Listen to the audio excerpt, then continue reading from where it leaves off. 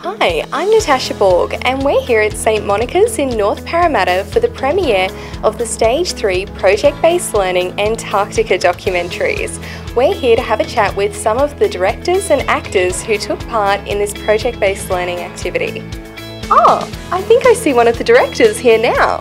Now I know you can't give too much away, but what can the audience expect here tonight?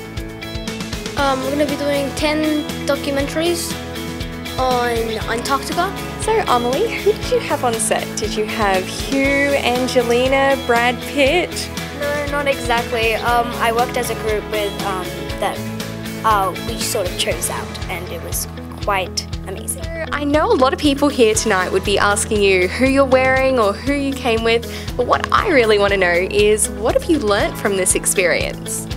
Well, I've learnt that working as a group is amazing. Well, I've learnt how to I have to memorize every single word there is, and to see if I can make the script even better, to make the whole documentary better. So our school has been doing project-based learning since the beginning of last year.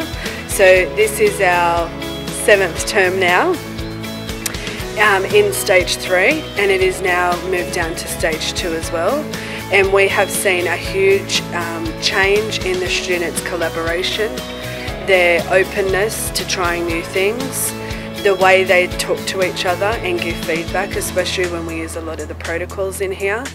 And they've developed a lot of 21st century skills. So we're seeing these skills now being used in other subjects throughout the day, and we've included now PBL into most of our day. Well, this has been a Catholic Education exclusive. I think I'm going to take my ticket, popcorn and a seat and enjoy the movie.